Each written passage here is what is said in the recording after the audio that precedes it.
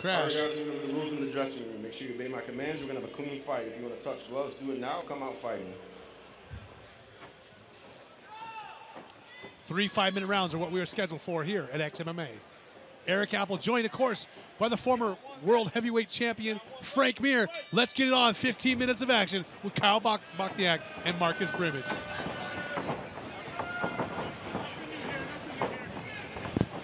Now, we talked about this, Frank. Kyle Bochniak has a size advantage, but Marcus Brimage believes not cutting very much weight is going to be an advantage to him. Let's see who's right. Yeah, that was that argument or discussion we had earlier, talking about, hey, is it better to be the heavy guy and maybe not feel 100%, but you get size and bully the guy around? Or do you want to feel good, be active, be able to bounce around and fight at 100%? I mean, it's a noticeable size difference. I agree with you. And I think that Marcus is probably going to look smaller than most guys in this division.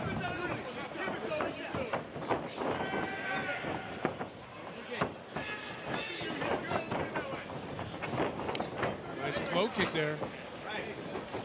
Bochniak moving forward, trying to control the cage. Nice attempt at a straight left there for Marcus Brimage. Oh, good shot there. And again, Bochniak, he absorbs shots. It's almost like he needs to do it, and he says he does. Some guys, especially with more, it's common in boxing, you'll see guys that are just kind of slower starters. And predominantly a lot of our slow starters in MMA, you know, tend to be strikers. You know, guys at that first round just kind of get into it. Wrestling, grappling tends to be much more aggressive. There isn't really that slow starter type mentality in those sports. Bochniak still continuing to push forward. Marcus Brimage is circling around the edge of the cage. And that's gonna, you know, that's gonna wear on you, and that matters when you're the one who's on your feet, on your horse. Constantly moving feet. Yeah, and a lot of his movements are bigger movements, jumping in, trying to score with shots, and jump back out. But Bochniak is keeping a much more traditional, conservative stance. So he's staying with his feet in a boxing position, one foot in front of the other, not really running back or forth, so that he can edge in with small steps coming behind his jabs, crosses. I see a nice tight stance there from Bochniak as well. Elbows in high and tight. Yep, he moves forward in stance where Brimage is much more of a karate style movement. The big movements in and out. Oh, good exchange. And they're paid off for him. Good exchange of those two. Switching stances and using the side kick. Oh, Brimage looked like he's playing with fire standing in front of Bochniak. Well, he tried throwing a good combination again. His seems to be his game plan tonight is stay on the outside, come in with some straight shots, blitzing, and then get back out of there before he can receive any payment back from Bochniak. Also, I don't know if you noticed, but at the end of that exchange, Bochniak landed a pretty good low kick to that calf. And you know anything, a good calf shot can end your mobility for the night. Yeah, fans at home don't understand how that works with that nerve in the leg, but it's very effective. It hurts sometimes with shin guards on. You're sparring guys in land, like, all right, hey, just don't do that anymore. It works. You got it. Oh, nice right hand from Bochniak moving forward. Here's the thing. Early on, these big movement styles that Marcus Brimage is bringing to are successful as long as your energy's at a high level. Another low calf kick. Yeah, and as the fight starts edging on, the more conservative, smaller movement style of Bochniak is going to add up and be easier to do in the second and third round. You know, I want to say I noticed that we saw those kicks added up, 3 or 4 of them, and Marcus Brimage switched to southpaw. Yep, that's usually a sure sign that the kick lands when the guy switches stance. He puts that leg behind him. And Bochniak really a bully moving forward. He loves the trade. Yeah, forward, hands up, knees bent. Yeah, good. Loaded. I mean, he really is a picture of what you say a fighter's supposed to look like. Yeah, for this style, 100%. Nice, conservative, traditional kickboxing, boxing style. Yeah, hands high, elbows in, very clean. And he keeps his feet under his hips, which is important. Yes, 100%. For that style to work, you have to make sure your weight is over your knees at all times. Otherwise, you're off balance. But some guys use that. Marcus is using that style of being off balance. When he moves his head past his knees, like he did there to his left, he's using that to create momentum, and he runs that direction. But still, as we said earlier, Bochniak spinning back. Bochniak really controlling the pace and controlling the position of the fight. He's in the center of the cage, pushing Marcus Brimage around. Last 10 seconds of the first round.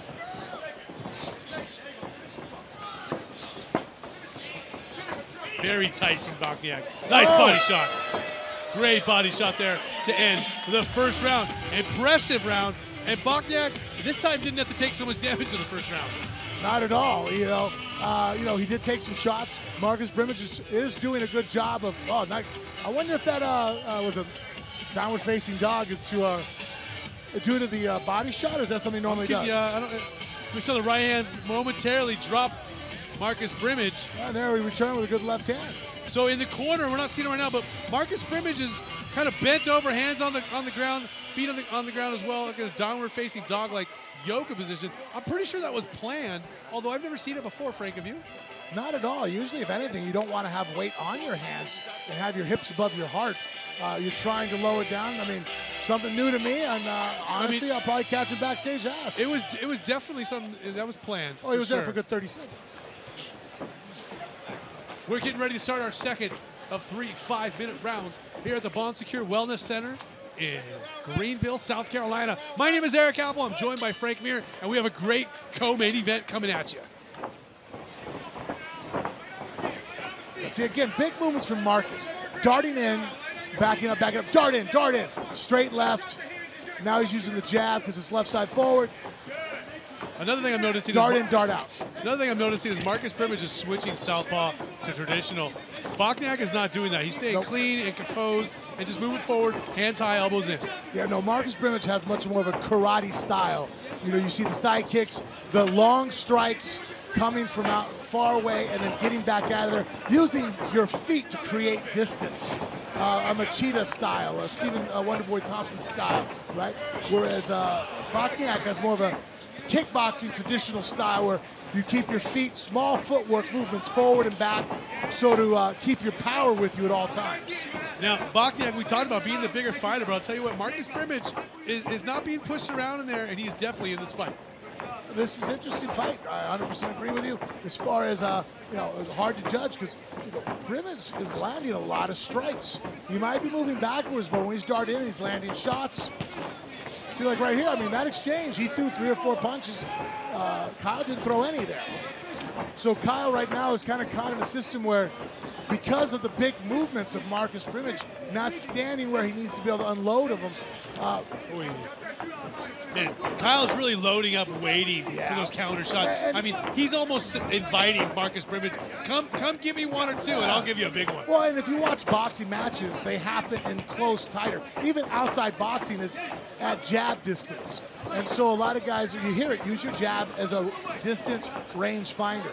So once Kyle gets in jabbing distance, Marcus is there, he can unload his offense. The problem is that Marcus isn't staying in jabbing distance. He's staying just outside jabbing distance, darting in with strikes and trying to get back out. Again, in that exchange, we saw Kyle Bochniak land an outside low leg kick with his right leg. Marcus immediately switched back to southpaw. I don't know how much it's affecting him, but I have a feeling it is a little bit. Great body shot.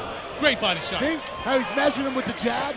Bochniak measured him with the jab, dropped low to the body, and then came back up and jabbed again to the head to remeasure and reset the distance where he feels comfortable throwing strikes. Yeah, Bochniak is so composed, and he just has absolutely no fear of trading in that pocket.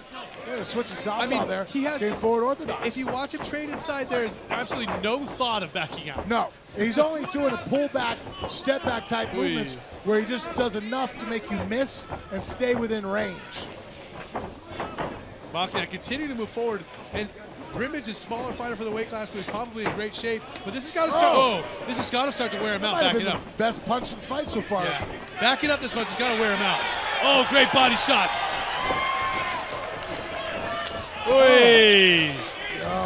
Another body shot, followed by a right hook. Big shots here come from Bochniak. How much of this can Brimage take? He's got 1 minute and 50 seconds to go here in the second of 3 rounds. Now the problem is Bochniak going to spend too much energy here trying to finish? How much is awarded for what he output? If he just lands everything on the arms, maybe he punches himself out. But a lot of those shots, even if they land on the forearms, the knees and the kicks, there's one thing taking a punch on the forearm. a whole different world taking someone's shin or their knee on the forearm. It jolts your shoulders, it drives you back. You still even feel the pressure come through, and it shakes your head. And I don't think Kyle's slowing down at all, but he's breathing hard still. He expended some energy there. I still feel he's within his conditioning. Yes, I don't think he overextended. But you're right. He's pushed the pace. He's running. He pushed it out there. And I at least see he's taking some breaths now. I can hear it. Nice shots. I like how, though, though, he's going back to work. He's just staying behind his jab. Look for the jab. Look for the jab. Boom. There lands a punch. He's even just extending his jab out, touching and going, okay, there you are. And he throws a shot. To the body. Bochniak with a good mix of shots, too. Head, body, as well as kicks. Great combos. Nice sneaky lead right. We got 40 seconds to go here in the second round. Brimage looks like he's hanging in there just fine. He's weathered some serious attacks. Oh, those are vicious, man. I know he blocked it, but I know what those feel like. They hurt. Bochniak has shown quite a quiver of punches and kicks. Great all-around attacks. Yeah, left hand, though. Bochniak wore that one. He did. He let him know he hit him. Look at walking his hands down. And that could be a problem for him because he gets hit and he wants to walk into that. He wants a knockdown, drag-out fight, but he's winning the fight pretty handily in this round.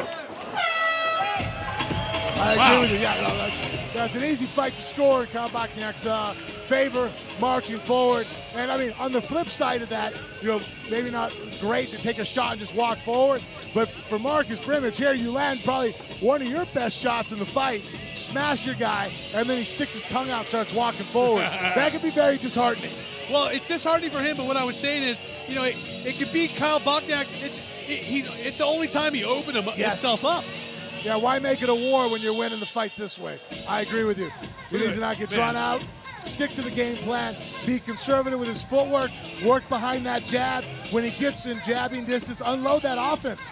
Great body work there. You saw the strikes to the ribs. And we also saw 6 body shots in a row, a la Nick Diaz.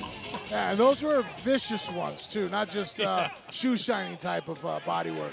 I feel like most of those shots you could say were vicious. Yeah, I don't think none were too easy. Kyle does throw with intentions. Hey, this is our third and final round for Marcus Brimage and Kyle Bochniak. 5 minutes to go, Frank. And again, Kyle just marches across that. Marches across the cage right at him. There again, Marcus back on his style. Big foot movement. And explain to people what it's like to backpedal. Even if you're not getting hit too much, when you're backpedaling, even if you're in shape, it's hard and it wears you out mentally. Well, mentally, it's discouraging because you can't get someone off of you. And also, just physically, you're taking many more steps than they are because you're still in a circle, let's say. And you're on the outside of the circle making bigger movements. Your opponent's on the inside of the circle. You got to take 2 steps for every one of his 1 step just to keep the angles. And so when you're running on the outside like that, it's energy consuming. And the only thing that makes you feel good about it, like the reward, is if you can walk a guy into one of those punches and you can land it. A la, Wonderboy Thompson. Again, Machida was a master at that. He'd run from you. Guys would judge it and come in too soon and run into a phenomenal knockout shot. Problem is Marcus has thrown that shot, and Kyle Bochniak ran into it and didn't do anything.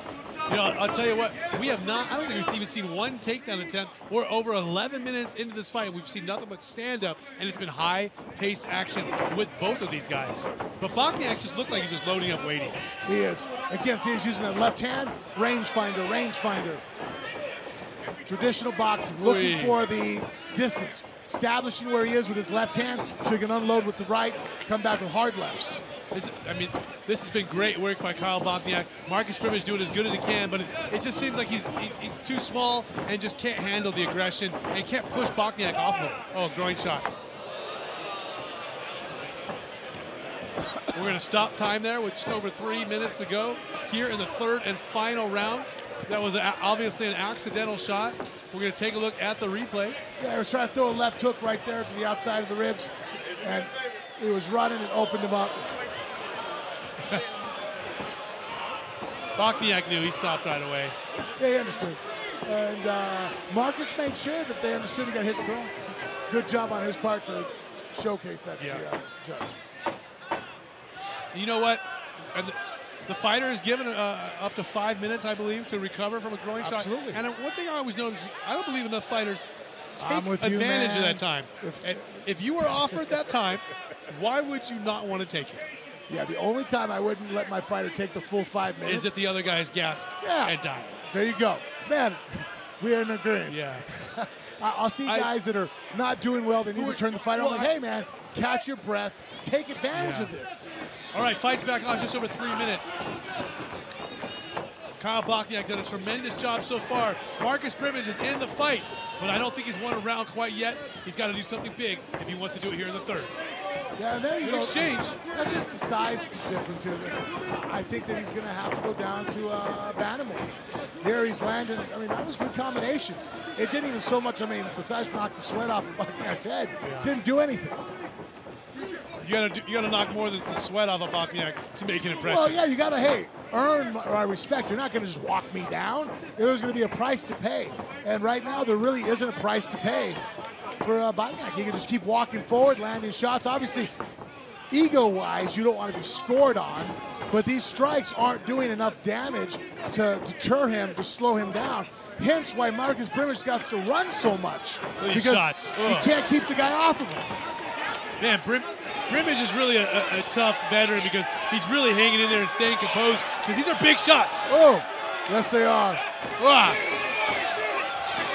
2 minutes to go. How much more of this can Brimage take?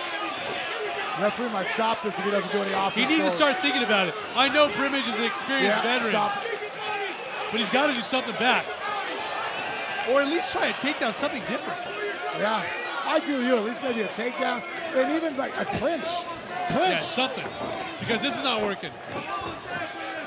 Man, Brimage, man, he is composed though. Look at him. He took all of it. He smiled at him. I like it. I really, really respect him. Yeah, that was a tough. Good body shot to the liver. I don't think a lot of people would have questioned the referee's stoppage at that point. You had about 20 unanswered shots. I think that liver shot made a difference because you saw Marcus move right away. Yeah. Just over 60 seconds to go in the third and final round. Marcus Brimage is retreating across the cage, and Kyle Bochniak is in hot pursuit. Marcus is being smart, too, about covering up. He's biding his time, trying to load up, and hopefully Kyle walks into something. He's tried to walk him into a couple left hands, but nothing's paid off yet. Body shots, knees. And Marcus is doing his best, and like I said, I can't believe he hasn't even tried a takedown. I agree with you. There's nothing in him that wants to get... Marcus Brimage asked for the time. He yelled time. He knows it's close to the end, and he can't wait to get there. At this point, I don't know if he's fighting to win anymore. Just doesn't want to be finished. I say that, and that was a nice fireworks display there for Marcus coming back. 20 seconds to go or less. Kyle Bochniak still in hot pursuit of his opponent, Marcus Brimage, who's not offering much offense back, but he's definitely hanging in there like the veteran that he is. And his corner is calling off second by second. Yeah, Brimage, you really feel for him. He's hanging in there, but this is a tough night for him. No, and the referee needs to let him go out and completely finish this fight. You know, I haven't put my hands together for anybody, but I'll put my hands together for Marcus Brimage hanging in there. He's a tough guy. He was out, just plain outgunned and outsized. I agree. Yeah, it really was obvious there in the fight that nothing he threw was able to deter Kyle from marching him down. And, you know, you can only do so much footwork. There has to be some sting behind that float, you know? As we see right now, I see Yoga Ninja on their shirts, on the team shirts. So I guess that was a part of something that was going on for Marcus Brimage. As we see some boxing action, Brimage coming forward, but here we are, Kyle Bochniak. Punches, knees, kicks in the clinch, and the body shots made the difference. Yeah, there he was trying to pull the hand down, work for the body, elbows, knees, there, nice, knee with a plump, dropping it, and see how he's pulling down, great job. Looking for holes, trying to create some type of opening, and this was that pretty much almost 20-shot unanswered flurry that before he threw those two shots, the referee was close to stepping in there. And just Marcus, even, you know what, they say a moral victory. I give this as a moral on his side. I mean, he was just so much smaller, and he's just outgunned. And for him to hang in there, he's earned the respect of every veteran in this sport. as our judges here in South Carolina put the scores together. Remember, we score on striking, grappling, and cage control, and it's going to be hard to imagine anything else but a unanimous decision victory for Kyle Bochniak. But I'm not the judges, so let's find out what the real judges said by throwing it in to our ring announcer, Big Mo.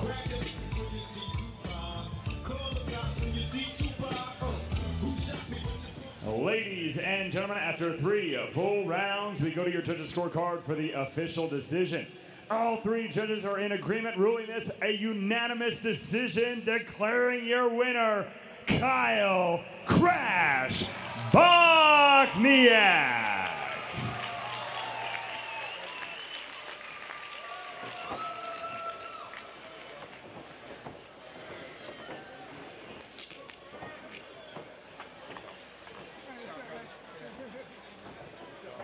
Great performance.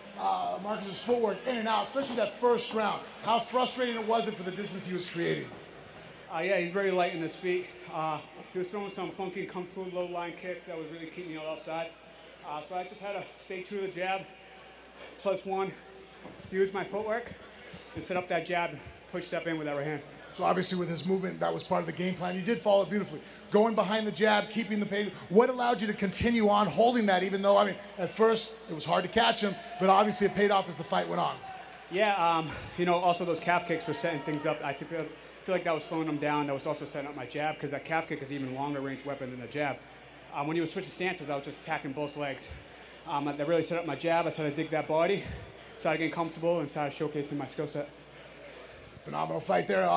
Towards the third round, though, I think that at one point I was mentioning there was about 15, 20 shots unanswered. Were you starting to think, hey, they might call this fight, and why aren't they? Yeah, I couldn't believe they didn't call the fight, but props, hats off to Marcus, man. That kid is tough as they come.